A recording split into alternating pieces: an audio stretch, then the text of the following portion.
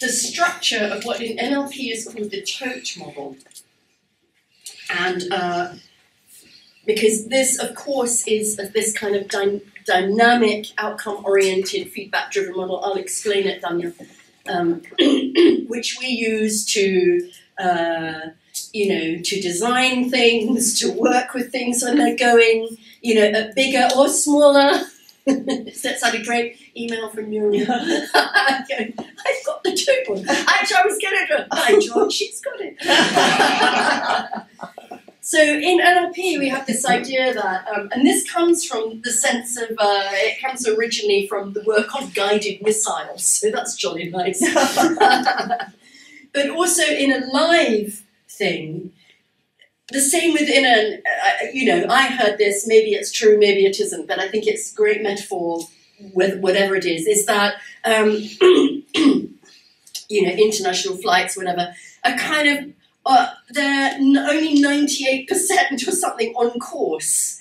That the process of like flying a plane is this constant in-flight course correction.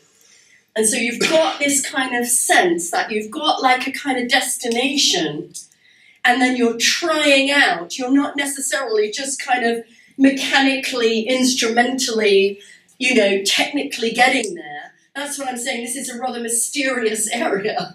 But you are sensing and guiding and steering yourself and with others, to more or less get there.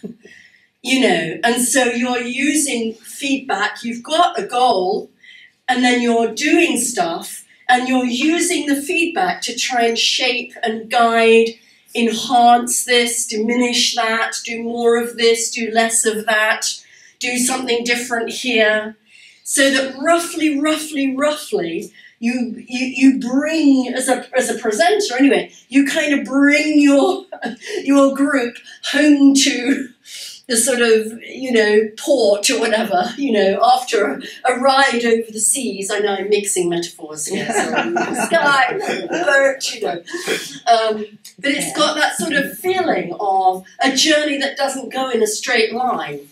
It's a journey that is kind of being produced through the living of it, but it's not that you don't have a destination in mind. And so the idea of the T.O.T.E model is various ways of drawing it. Sometimes it's drawn like this, which is that, so this is a sort of more technical way of drawing it. It is that there's a kind of test. It stands for test, operate, test, exit, which kind of tells you nothing, basically. There you go. There's nothing for free. But the test is like having some kind of goal that you have also put against certain evidences of success. So you're going, I want this, and I'll know I've got it, because I'll be seeing, there'll actually be stuff on the ground. Like if I fly my plane into the right airport, well, literally there will be the sign, I'll be able to kind of go, I won't just be going, well, where am I? In a random place. No, I've arrived at Heathrow or whatever. So the test is when I always think of it a bit like sort of, Bart Simpson in the back of the car in the Simpsons, who keeps on going, are we there yet? Are we there yet? Are we there yet? Annoying little kid. But in a way, that's what's happening. You're going, are we there yet? Are we there yet? Because when where I am is the same as where I want it to be, there's no gap and discrepancy, then we've completed a T.O.T.E. So in other words, I have a goal, I have a destination, I kind of know what it's going to be like when I get there. I start doing stuff, and the doing stuff is what's called the operations. In other words, it's actions, it's steps. So I start doing things to get to my goal, and I go, am I there yet? Am I there yet? If it's no, I go back and do more of something. And I'm constantly kind of looking and testing. Am I on course? Am I there? What else do I need to do? And it's got this, and then when I get there, then I move on to the next thing, exit. So it goes kind of test, operate, test, and exit. So you've got this sense that you've got this outcome-oriented kind of way of thinking. I'm trying to achieve something, and I'm going to step in and do stuff and keep testing, am I there yet? Am I there yet? And I'm going to obviously shape and be guided by the kind of feedback that I get. So in other words, this is outcome orientation, this is feedback that I'm paying attention to, and this is having a sort of flexibility of means to get there. Now, this sounds very, very simple, but you'd be just absolutely amazed. And I know, I'm sure all of you that work in corporate situations, funny enough, I've just been working with someone who's been sort of working with, interestingly, audits and looking at doing some modelling. I've been in the background really, but they've been doing some modelling, sort of who are the expert people. And the expert people think in these more dynamic ways, and they pattern and look for information that is organised in these more dynamic ways. And the people who aren't very good at it are just following the form. And so they're getting everything that was required of them, but it never quite adds up to a really thorough job, because they've only looked at operations.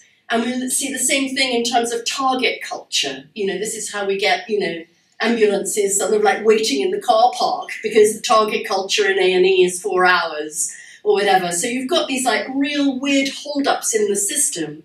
So on the one hand, people want to fix the means, but that nearly always has the law of unintended consequences, which is that you then don't get your goals. And very often in organizations, this is the problem, that people are not goal-oriented, or even in a training situation, that people go, well, I'm just going to get through my material. I remember once I was doing a training, I will not say where, it was like sort of in a corporate situation, and it was about 20 years ago. And there was this guy who I really thought was a hilarious laugh, actually. He was really, really funny. He just said to me, look, Judith, he went, they learn, I do it, they don't learn it, down to them. I had never in my whole life ever thought of teaching like that.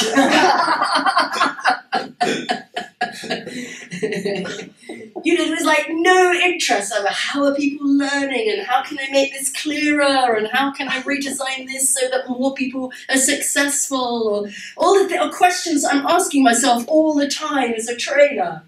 So how can I do this so people can get it, Anyway, so this is like a T.O.T.E, and it's having an outcome, knowing the evidences, starting to look at some of the steps, looking at if things don't just go according to plan, what sort of downside planning might I already put in place? What else can I be looking for to be able to do?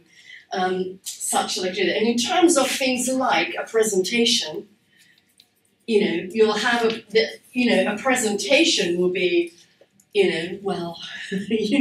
what do I want to achieve? It's like you'll have all these contextual things about for whom, who's there, what's the purpose of it, what does it want to achieve for itself, what do I want people to go away knowing and thinking and feeling. All of those kinds of things. What are my evidences going to be? Because again, this is one of the things with the little happy sheets on trainings and presentations that people can kind of tick their boxes. But, how are you going to calibrate? What sort of evidence is quality evidence of feedback? We're going to get into this later in the day. There's a very big issue about feedback with performance. Like, what is useful feedback? And what is random, somebody was in a bad mood, or, the heating wasn't on, or, whatever, that actually kind of wasn't necessarily useful for you. So then in a presentation, you then got your operations. you know, I'm going to talk about these kinds of things. I want to talk about them in these kinds of ways. I'm going to sequence in kind of like a little story or a little video clip or a little exercise, or I'm going to use questions, or I'm going to like do, you know, like a million, you know, death by thingy point, PowerPoint, you know, for people. I want to extinguish all motivation in my team. We're going to get through 100 slides in 20 minutes. You know, it's like, oh, thank you. So we're looking at that. So then this is like the design aspect of it. You know, what will I do? What will I put in place? And then when you're actually doing it, of course, then you've got like a million choices. Because this whole system is producing messages and meta-messages and, you know, meaning, you know, at multiple levels in a live kind of way. Even my outfit is, you know, even my earrings, you know, I mean, things are messages to others about something, about the context, about the relationship, about the seriousness of something, the meaning of something.